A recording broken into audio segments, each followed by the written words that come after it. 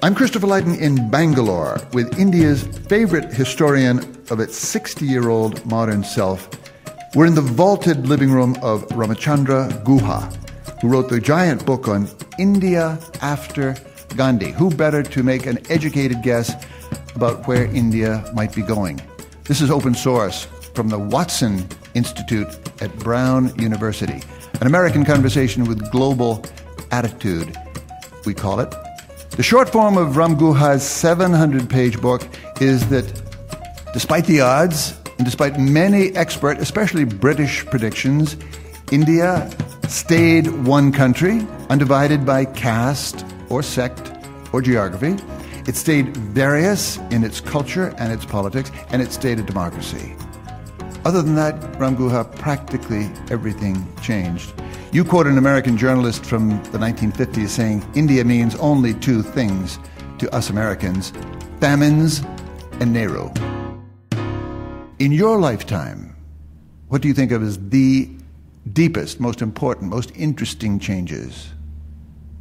Well, it's the country is so large and complex, it's impossible to single out one change. Thank you for saying that. But in terms of the West's perception of India, I think a fundamental change in my lifetime has been that once upon a time, the West looked upon India with pity and condescension as a place that was going to fall apart, balkanize into many different nations defined by its just different languages and religions, as a country that would face mass scarcity. It was the true and original basket case, the kind of doomsday scenario of the Neo-Malthusians, or as a country that was too poor to be democratic and would come under military rule. So we were treated with pity and condescension.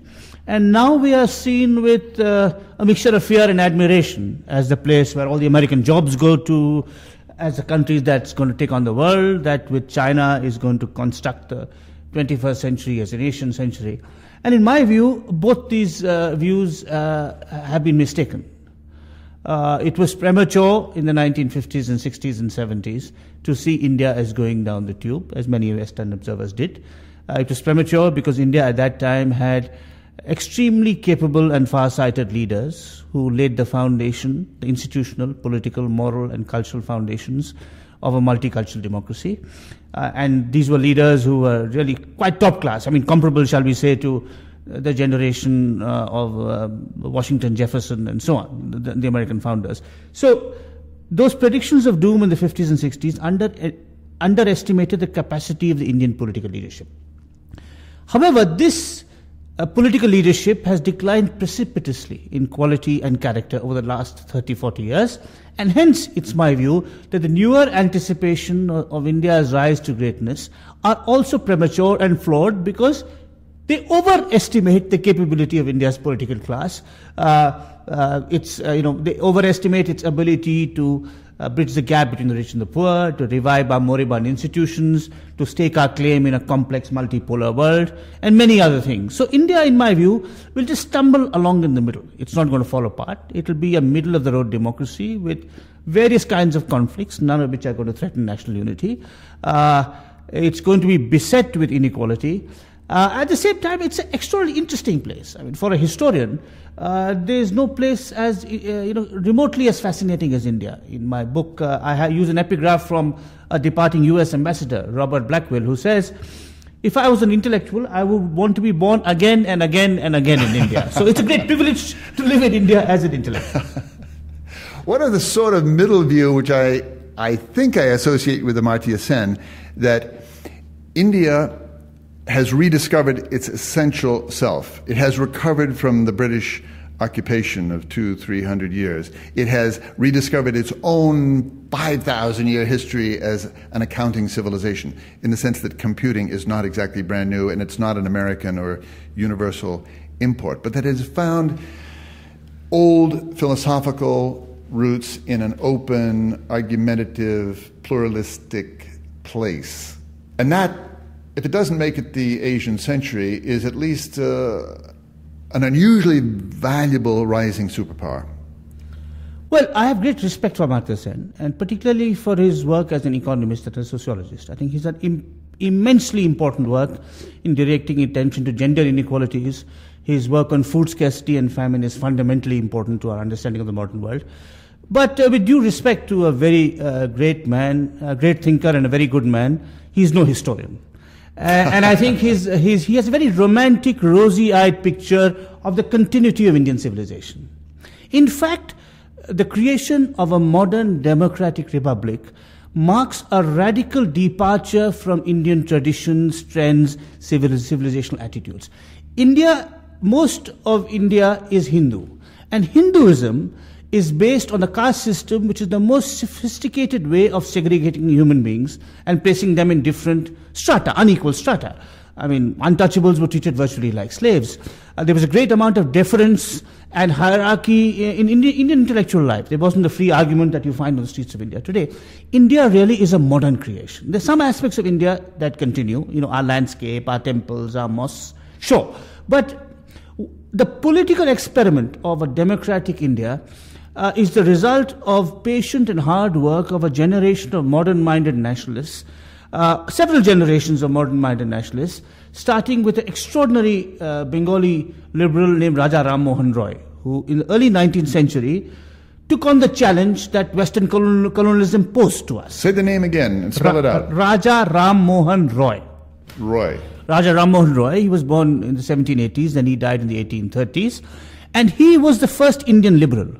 When the British conquered India, Roy recognized that India was, or this land was conquered because it had become, self-sufficient, complacent, because there was completely no innovation, technical or scientific or intellectual innovation, because Indians treated their women abominably, because they suppressed their low castes.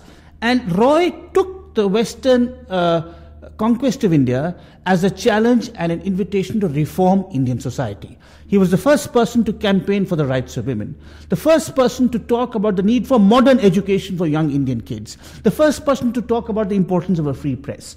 And from Ram Mohan Roy onwards, several generations of reformers, ending really with Mahatma Gandhi, who was the most innovative and far-sighted reformer of them all, who constructed a national community out of very diverse and disparate elements. And you see, before the British came, there was no one India. The territory that we now call India was split into many different chiefdoms and principalities. Even the Mughals, at the height of their rule in the 17th and 18th centuries, only controlled about 35% of what is now India. So India was broken up, like Europe, into many different chiefdoms. The British came, and for their own selfish, instrumental motives, gave an artificial territorial unity to this subcontinent. And then what Gandhi did was to endow the people of this territory with a moral and political purpose. So that's how it happened. The British united India accidentally.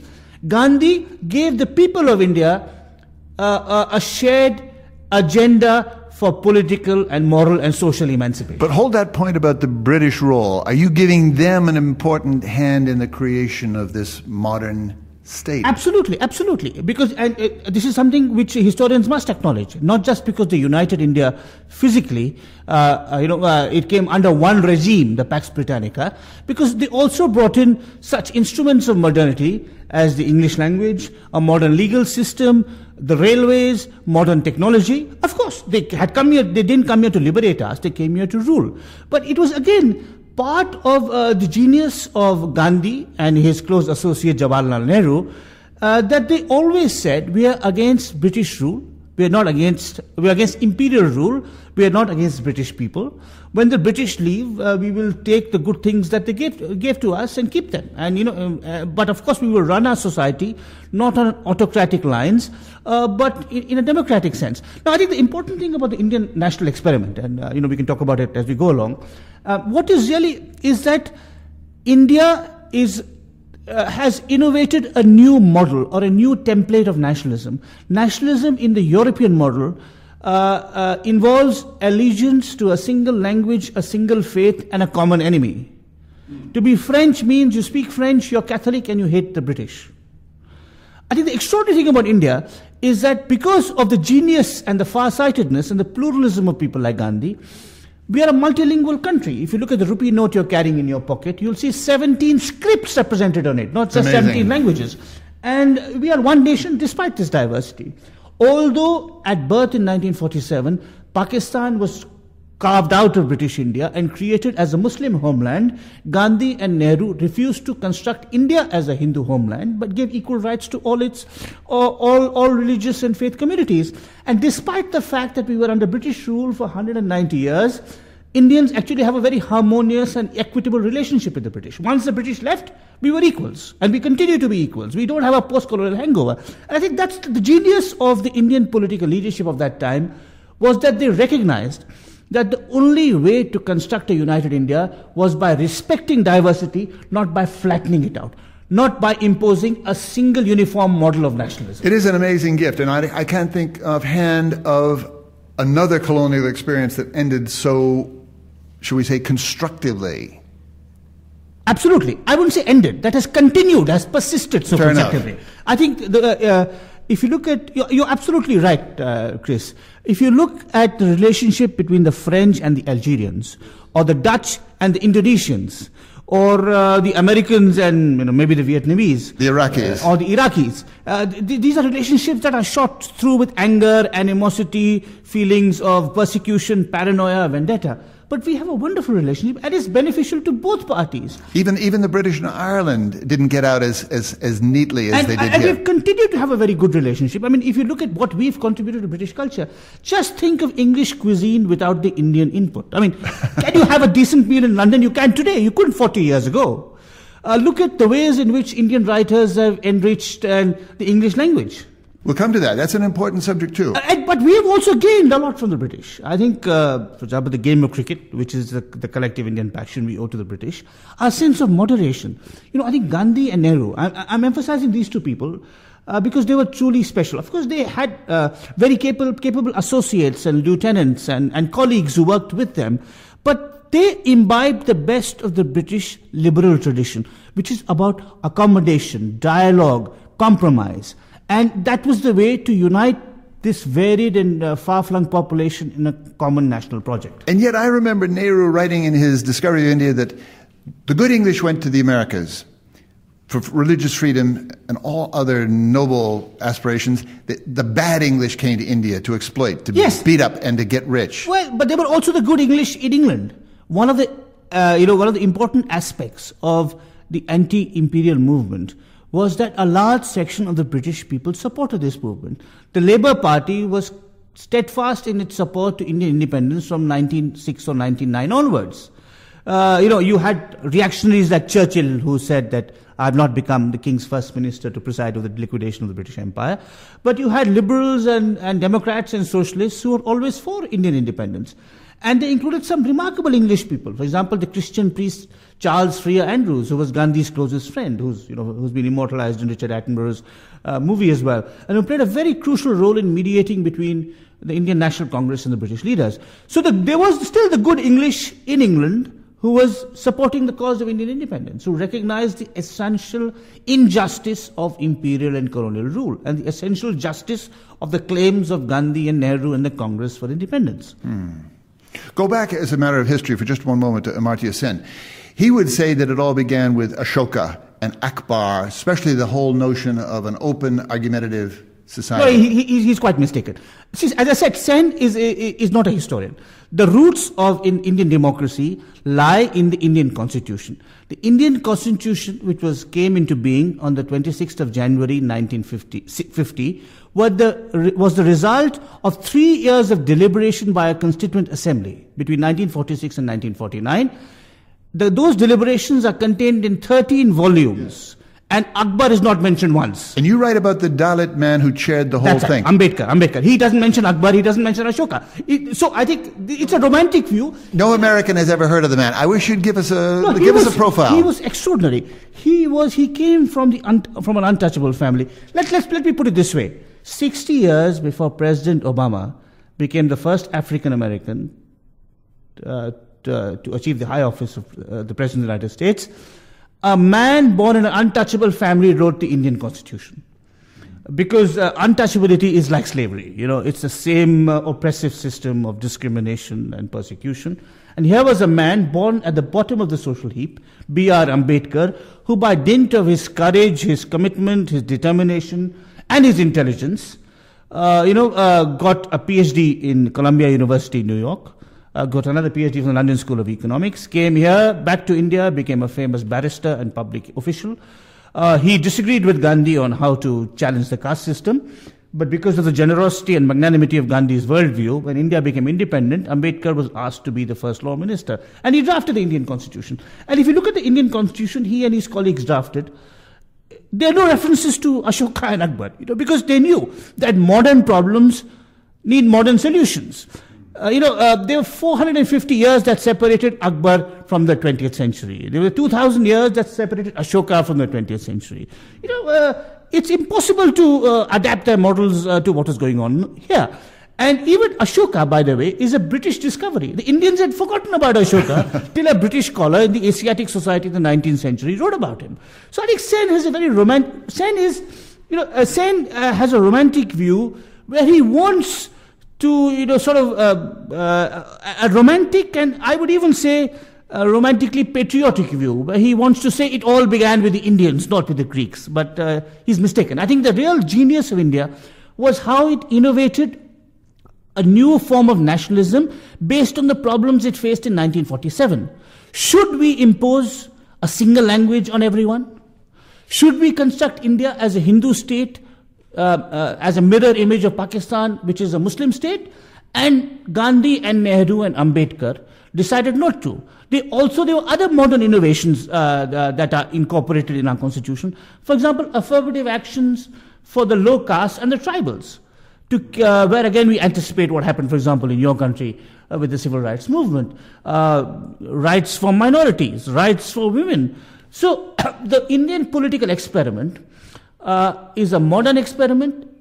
That doesn't mean it simply mimicked the Western experiment, because the raw material is different. We were much larger, we had been colonized, we were much more diverse. We had to innovate and adapt and find our own template, which we seem to have successfully done. And that template has nothing to do with Ashoka or Akbar or any other emperor of the remote and distant past. What does it have to do with the fact that India was a giant industrial power before the Brits, maybe even an imperial power in the East? What does it have to do with the fact that India seems to have a roots in tolerance and openness that we didn't know about until... I don't think India has any roots in tolerance and openness. Hinduism is the most oppressive and discriminatory religion that you can think of. We shut off our women. I mean, Islam, both Hindus and Muslims in India have kept our women in seclusion. We are still so scared to challenge our religious figures. You can't blaspheme religious leaders the way you can, shall we say, in the West. So it's not true that we are open, and the openness and tolerance was the product of the persuasion and the work of generations of 19th and 20th century Indian reformers, from Ram Mohan Roy through Gandhi and beyond. And these reformers had continued to battle against the closed-mindedness, the hierarchy, the intolerance, the feudalism that was the bedrock of traditional Indian society. Start from there and introduce a now vast new establishment of power in India. You celebrate 60 years of democracy, but we also know there are big corporate, unrevealed powers inside that world. Who are the new masters of the new India? Well, I think, again, one must have a more nuanced position. I think what happened was, in the 1950s and 60s, we adopted a model of economic development that was based on self-sufficient growth, where the public sector had a crucial role. So there were curves placed on private enterprise, and there were limits on our integration with the global economy. Nehru socialism, in a word. Or not just Nehru socialism, but Nehru subscribed to this socialism, but so did most political parties and economists and intellectuals of that time. And this was seen as necessary because we had to build our industrial base. Don't forget that India had been colonized by a Western multinational company, the East India Company, and hence we were nervous about foreign capital. But we probably continued state control of the economy too long. In the 1970s, perhaps we should have liberalized. We liberalized in the 1990s, and this has led to a great surge in economic growth and entrepreneurship and innovation. But this surge in entrepreneurship and innovation and creativity and productivity has coincided with the decline in the capacity of public institutions. So the state is not able to provide a level playing field. It's not able to build schools, good schools and hospitals so that all citizens have equal access. So those who start middle class become rich. Those who start working class remain working class. That's been the product of 20 years of economic growth because of the failures of public institutions to provide high quality education and health so that there's a level playing field, so that there's equality of opportunity for all citizens. So linger on that for a moment. Yeah. When you talk about this decline of the state power, even at the primary education level, and a boom in corporate power, how did that happen? Was that somebody's idea, or? No, it just happened through a process of attrition and decline of institutions. There's no malign conspiracy at work here, and even there is corporate power which sometimes plays a baleful and negative role, but there's also a great deal of entrepreneurial surge and innovation, including small-scale industries. I think it would be a mistake to romanticize the socialism of the past, because public sector industries were extremely inefficient. They were grossly subsidized by the public exchequer. They were energy guzzlers. They polluted the environment. We needed more efficient, capable forms of manufacturing and economic activity, which the private sector could provide. But the state's role would come in ensuring a fairer distribution of the cake. I think it's a mistake to glorify capitalism. It's also a mistake to glorify socialism. I think what India needs is a middle-of-the-road social democracy. And not to knock socialism, but what happened to those huge public figures at the center of Indian life? I mean, there are movie stars now, there are billionaires, but the figures of the Nehru scale, not to mention Gandhi, seem to be in eclipse. That's true, but that's true of many democracies. In my book, India After Gandhi, I write, I say, a democracy needs visionaries to found it.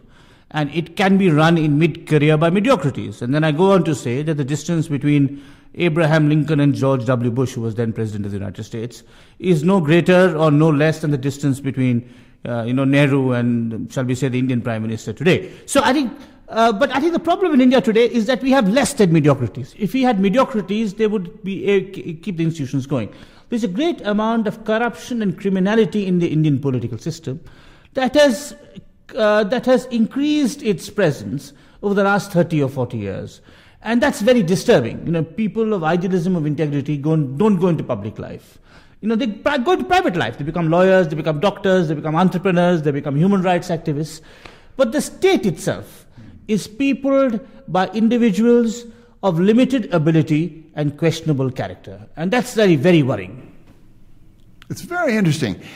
Give us your own tour of the sort of Indian all-star team as of 2010.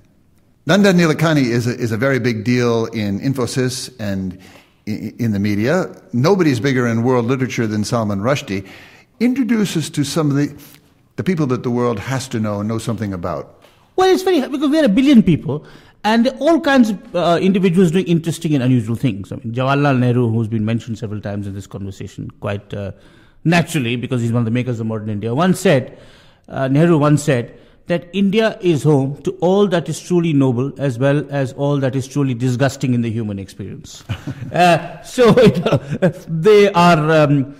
India is home to billionaires who are extremely public-spirited, who have given large amounts of their wealth to charity, our own, homegrown Bill Gates and Warren Buffetts, if you will. India is also home to billionaires who are vulgarly exhibitionist, who are building, one of whom is building a 400,000 square foot mansion in the heart of Bombay, who gifted his wife a Boeing 747 on her birthday. India is home to corrupt and cynical and manipulative politicians, but it's also home to extraordinarily selfless social workers, sometimes not very well known even in India. For example, a woman called Ela Bhatt, who lives in the town of Ahmedabad, who runs the Self-Employed Women's Association, which has started cooperatives which employs more than 1 million women and gives them gainful and dignified employment. So India has produced Amartya Sen, who is a celebrated Nobel Prize economist and a pioneer, despite what I may have said about his work as a historian, one of the most original and creative economic thinkers in the world today. But India also has third-rate and fourth-rate universities, which produce unemployed and unemployable graduates. So India is a home full of contradictions. And it is, as I said, it still produces, as in Nehru's day, all that is truly noble and all that is truly disgusting in the human experience. If there was it's hard to think of an all-star team, but someone like Nandan Nilekani, the entrepreneur turned public servant you mentioned, would figure in it. He's now joined the government in a very important advisory role. So would Ela Bhatt, the social worker. So would some environmentalists. There have been some very important environmental activists in India. A woman called Medha Patkar, who worked ceaselessly for the rights of people displaced by large dams. I think she should figure, in any kind of all-star list. Our writers, who are very many. There's not just Salman Rushdie, whom you mentioned, but Vikram Seth, Amitav Ghosh, Kiran Desai, Vikram Chandra, many wonderful writers in the English language, also writers in Indian languages. There's one remarkable writer in Bengali called Mahasweta Devi, who is a woman in her 80s, who has been on the shortlist, the Nobel shortlist several times in the past, who writes novels based on the tribal forest people of West Bengal, and who also has been an activist for the rights of these tribal people. And she's a person of immense courage and dignity. I know her personally, and I salute her bravery and her physical courage despite her age. She's in her 80s. She still travels all over India, in remote parts of India. So we have lots of exemplary figures in the fields of politics, technology, literature, social work.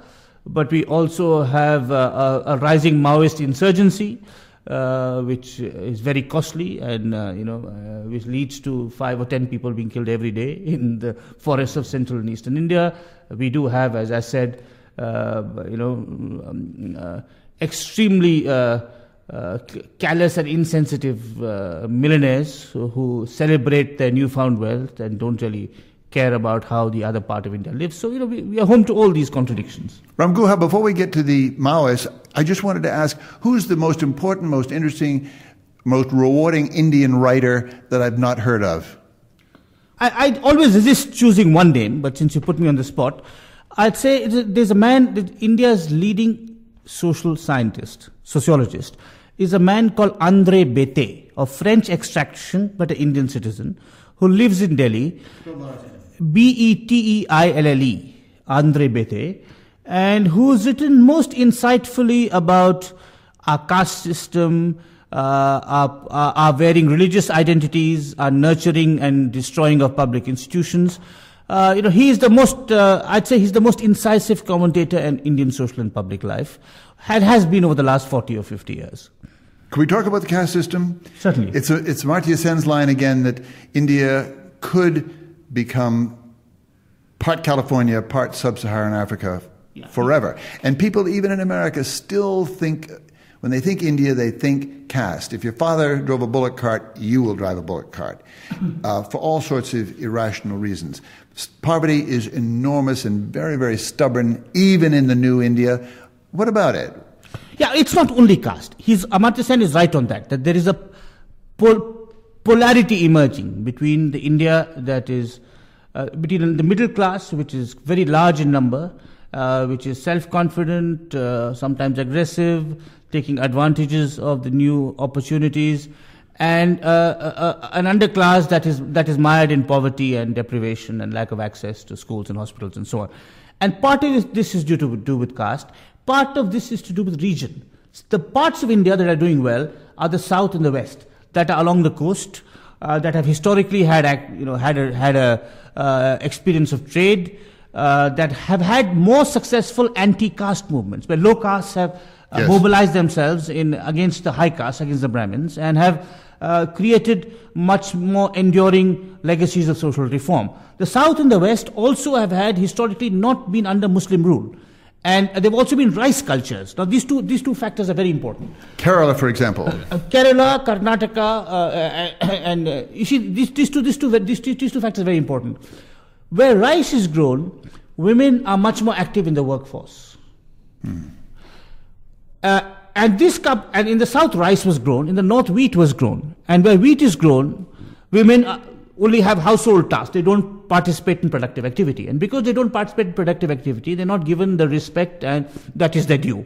Also, the north has had a much greater, historically, Islam has played a much more important role there. And Islam also emphasizes the seclusion of women in the household. The south and the west, because they escaped the influence of this kind of Islam, and because women always played an important role in agriculture, these are the regions in which women are very active and productive. My wife, for example, is an entrepreneur, one of hundreds and thousands in Bangalore. And I think the south and the west are doing well economically, and the north, the center, and the east are stagnating and even declining. And part of this is now to do with the fact that the north and the east are also home to our richest mineral resources. Yes. And with globalization, many companies have started aggressively moving into these areas where there are large reserves of iron ore and bauxite and dispossessing peasants and tribals of their land, creating the conditions for a fertile Maoist insurgency. So part of the inequalities in India are to do with caste, part of them have to do with regional histories, part of them have to do with colonial histories. In the south and the west, again, the British dealt directly with the peasant proprietor. In the north and the east, the British created a system of landlordism based on the Irish model, so that you had, you gave large acres of land to a single landlord. So there was no incentive for the peasant to cultivate his fields productively because he didn't own the fields. So the real inequalities are regional. The south and the west are doing reasonably well. The north and the east are falling behind. Can we talk about the Maoists, the Naxalites in that northeast and central India? Arundhati Roy, certainly on the all-star team of Indian writers, told us it's not only a test of India's soul, but that it is potentially, and even near at hand, a bloodbath.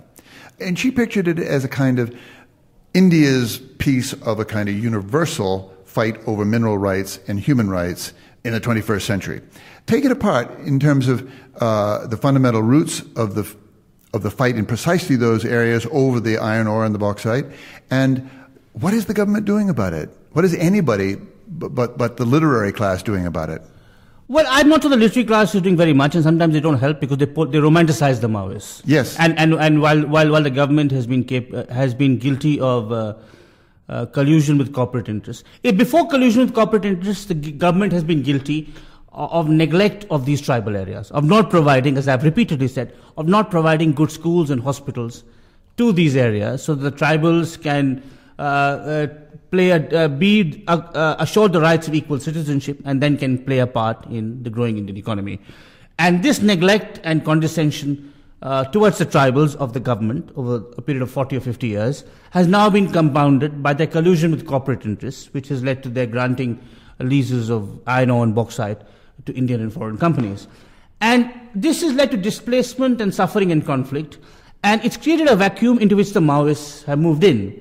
But it would be a mistake to romanticize the Maoists. The Maoists, Arundhati Roy has a tendency to romanticize the Maoists.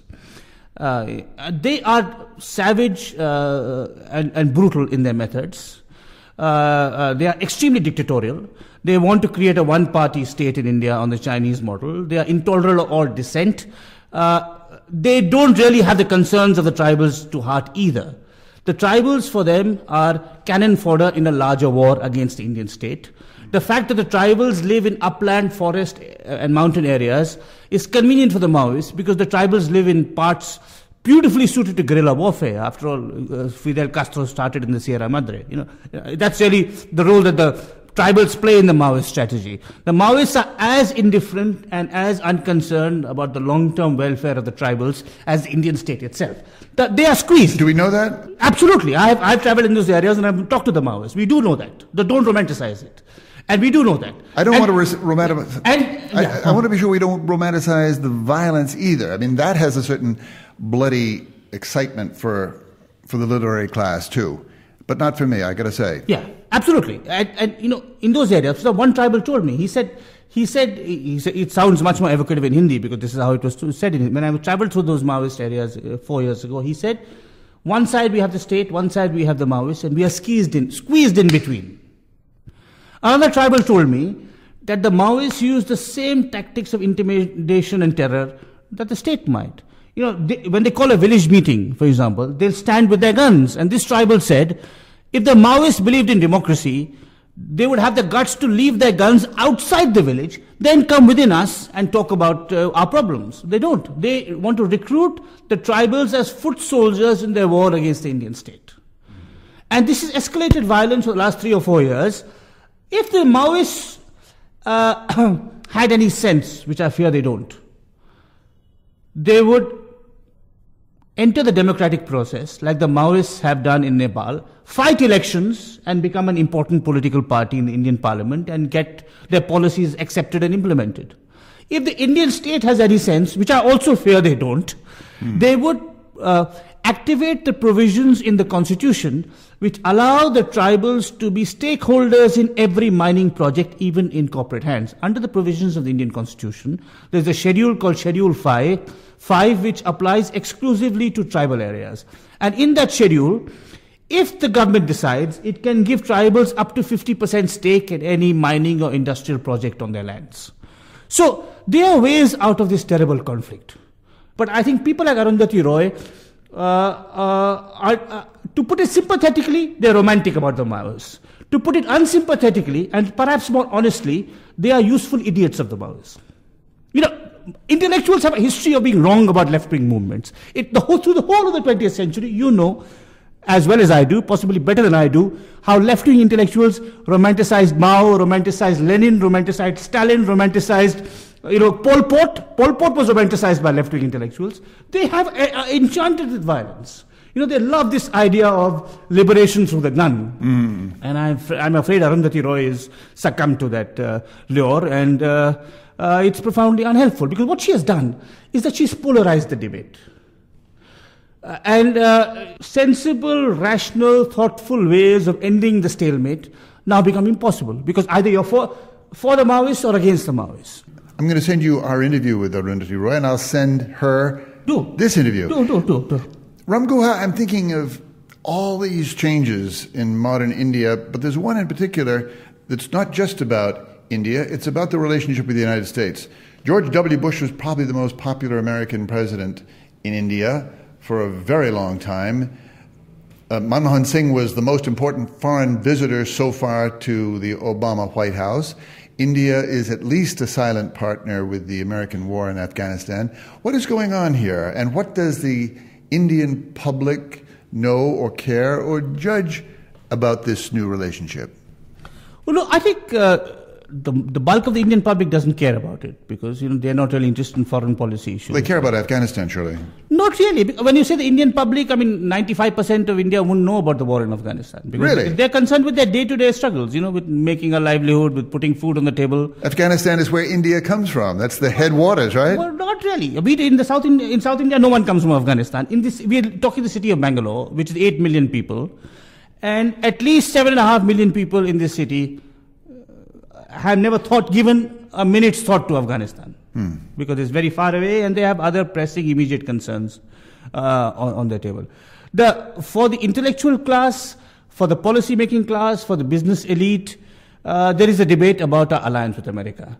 And as in many things in India, this debate is polarized, and the press loves to polarize issues. Give us a short rundown of that debate. That debate is essentially about, there's one side which believes, and this is this is the side associated with some influential editors in Delhi who are close to the government and with the business elite. They want a very close relationship with America. They want, in effect, a US-India alliance against China.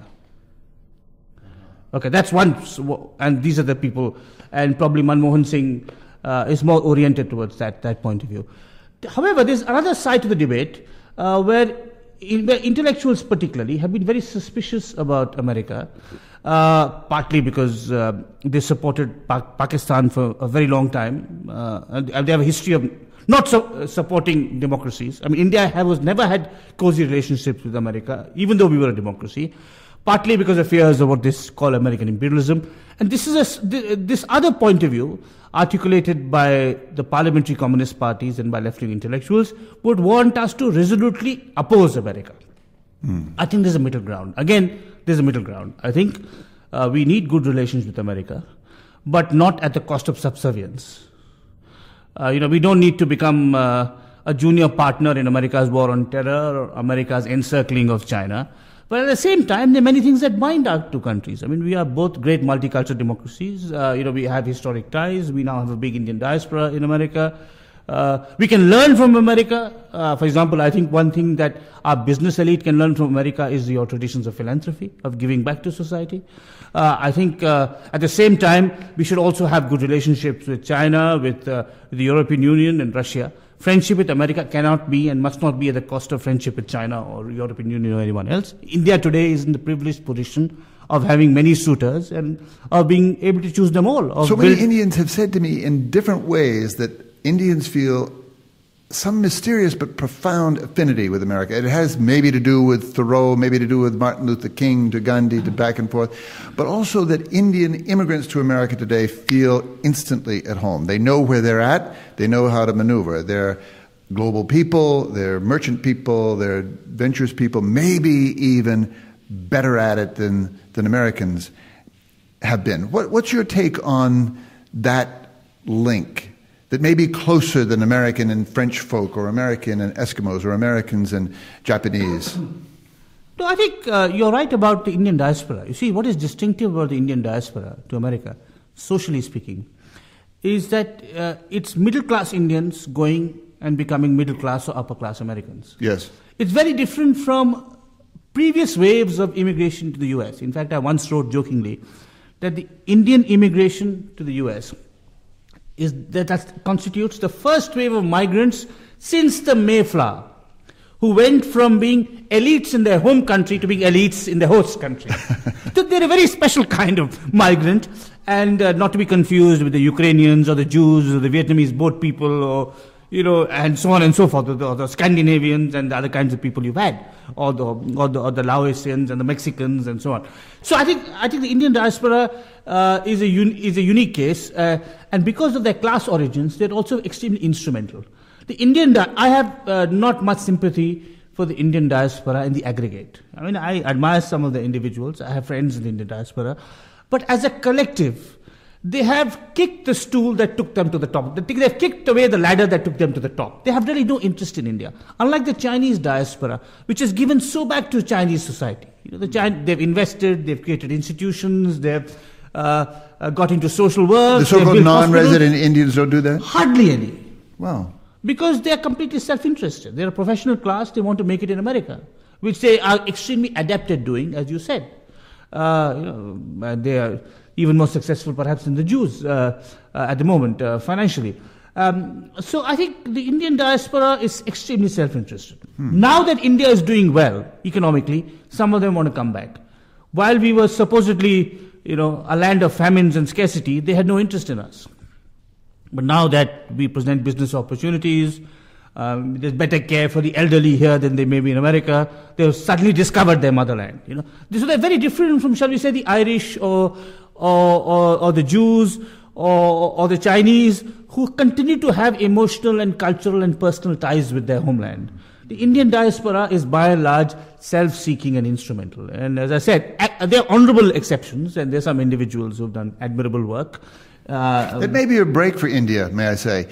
Immigrants to America have often, including the Irish, been supporters of very reactionary elements back home. Yeah, that's true. Yeah, and in fact, some of the Indians have also supported right-wing Hindu movements here, for example. In the 1990s, when there was a surge of Hindu fundamentalism in India, and between 1999 and 2004, when there was a right-wing Hindu government in power in New Delhi, you had these kind of irredentist movements, just as the right-wing New York Jews support Israel and so on. But by and large, the Indian diaspora is concerned, has very weak links with its homeland. And I think our relations with America should not be dominated by what the diaspora thinks, but by our own internal interests. Good point. Good point. I have a double question, Ram Guha, but I'm sure you'll answer it with ease.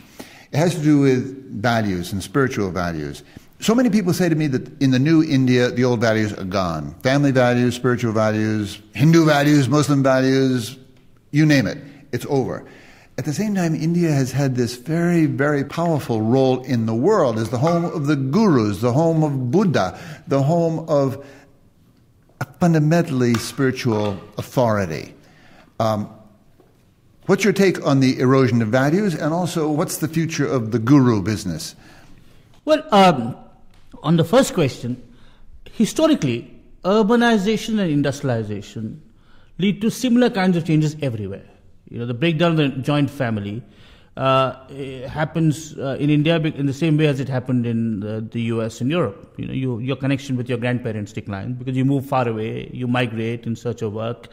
Once women enter the workforce, that leads to a different orientation within the household.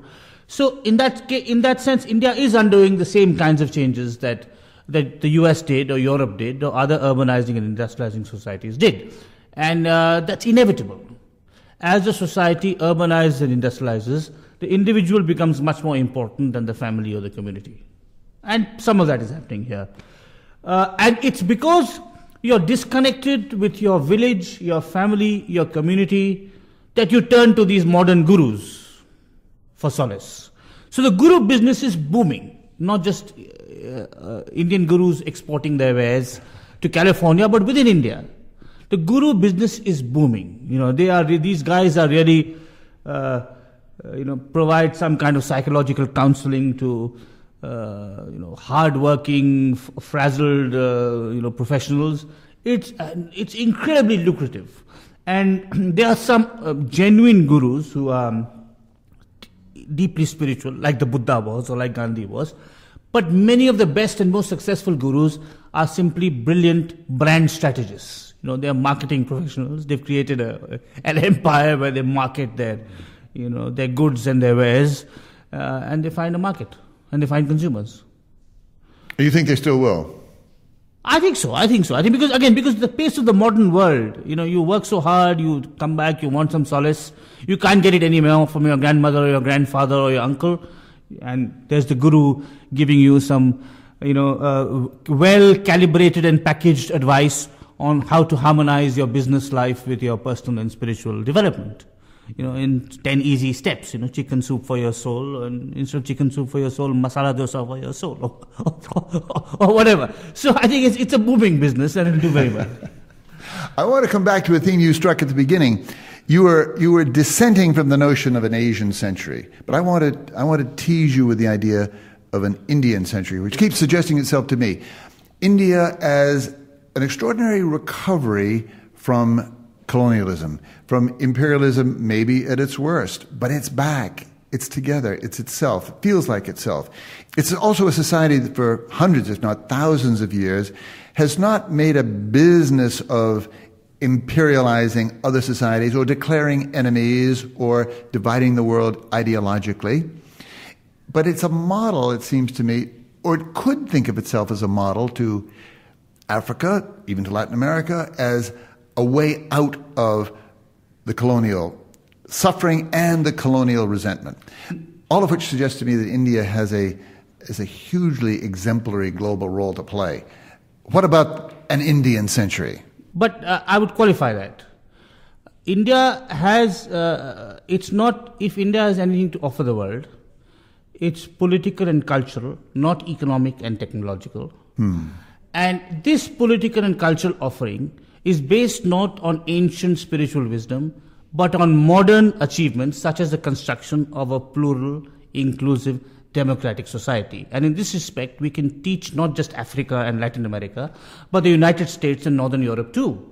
You Americans are paranoid about the invasion of Spanish speakers. Make Spanish an official language and be a bilingual nation. We are a multilingual nation, for God's sake. The Europeans are paranoid about Muslims coming in and how they will handle. Look at how we've handled our Muslim minority. We have 150 million Muslims. 4 or 5 years ago, there was a big debate in France over the headscarf. And the French, who are obsessively secular, banned the headscarf in schools and colleges. You remember that? Sure. Yeah. when the debate was going on, I was giving a talk in the University of Calicut in Kerala, which is a Muslim majority district in the southern state of Kerala. In my talk, there were 200 students. There were 80 women in headscarves. And the headscarf was liberating. The headscarf allowed them to go to university. There's a distinction to be made, which the French never made, between the headscarf, which is fine, and the full veil or the burqa, which is not fine, because that is, completely covers you. But the headscarf is, the headscarf is like a turban a Sikh gentleman wears, or a crucifix, or even Indian women, they wear a sari, they cover their head with a sari when it's hot. It's absolutely fine. And because we allow our different religious minorities to maintain their cultural and, we don't have, as one Indian sociologist memorably put it, he said, the Americans follow a melting pot approach. Ours is a salad bowl approach. The different cultures retain their ingredients, their smells, their colors, whereas you guys all homogenize it in one melting pot. The American creed, as Samuel Huntington put it. One Big Mac. One Big Mac, exactly. One Big Mac. And I think that's what India can offer the world, is ways to handle religious, linguistic, and other forms of diversity, including diversities of dress, of culinary traditions, of musical styles. I mean, look at our music. Look at one of the things that unites India is the Indian film. Bollywood is a great unifier, and Bollywood is a testament to cultural pluralism. You can have a dance sequence in an Indian film. Every Indian film has half a dozen dances, which some Westerners find peculiar. But you can have a dance sequence which starts with the Bhangra, which is a dance from the Punjab in North India, and which is an earthy folk dance associated with peasants. So it'll start with that, and it'll seamlessly move into the Bharatnatyam, which is a high classical art associated with temples in South India. And it's fabulous. And we're all completely okay with it, just like our rupee note, which is 17 languages and 17 scripts.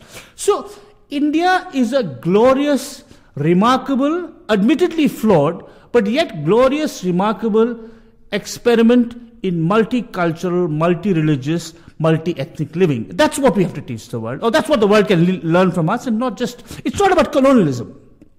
So, since it's not about colonialism, it's about living together separately, as someone said, living together, but following our separate trajectories, our separate orientations, our separate paths, and doing so democratically. The Muslims are a great example. We have 160 million Muslims, and according to one observer, not a single member of Al-Qaeda. That might be an exaggeration. There may be 5 or 10, Indian Muslims have joined Al-Qaeda. But by and large, the Indian Muslims articulate their reservations. That they have many reservations. They're poor, they're excluded, but they articulate them through the democratic process. When there was the terrible terror attack in Mumbai in November 2008, India has suffered perhaps more from terrorism than many countries in the West. When there was a terrible terror attack and the terrorists were killed, the Mumbai Muslims refused to bury them because they said these are not Muslims. What they practice, this cult of terror, is not Islamic. So I think, likewise with our Christians or our Sikhs, it's a flawed experiment. It's had hurdles, there has been intolerance, there has been discrimination, as there would be, because after all, we're 60 years young.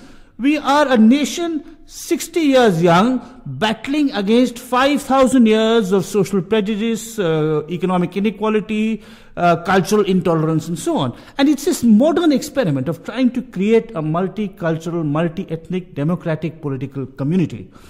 That is what we can export to the world. Or that's where the world can look at us. We still have to improve it, we still have to refine it, we still have to live up to our best ideals. But contrary to what I've been arguing, most Indians who think that this century will be the Asian century think that this means we'll dominate the West by our technology, our software, our military prowess, so they are massively enthused about the fact that we have nuclear bombs. That's not what appeals to me. What appeals to me is our experiment in plural and democratic living. It appeals to me too. You make a wonderful case. You're a wonderful advocate, Ram Guha. I can't let you go, though, without asking you, how did you come to be Ram Guha? How do you do it as an independent intellectual, writing these huge tomes in your own house, outside a university? How did you get to be you? Well, part of it is the extraordinary support I get from my wife. I never had to work for a living because my wife is a successful entrepreneur who runs a design company, and most Indian men have to support their wife and children. So just pure luck. Part of it is the fact that I live in the most interesting country in the world. I mean, as a historian, to be born and live in India is to be presented with challenges and opportunities that historians in other countries won't. Part of it is to live through these most exciting and tumultuous times. I'm living through this ongoing experiment of Indian nationhood and democracy. But the independence I prize is not independence from institutional autonomy, but independence from political extremism and dogma. I have my political views. I'm a slightly left-wing liberal, 1 degree left of center liberal, or 2 degrees left of center. But because India is a democracy, I can articulate my views fearlessly, even though I'm critical of the ruling Congress party for its dynastic politics, for its one-family rule. I'm critical of the right-wing BJP because I don't believe in religious politics.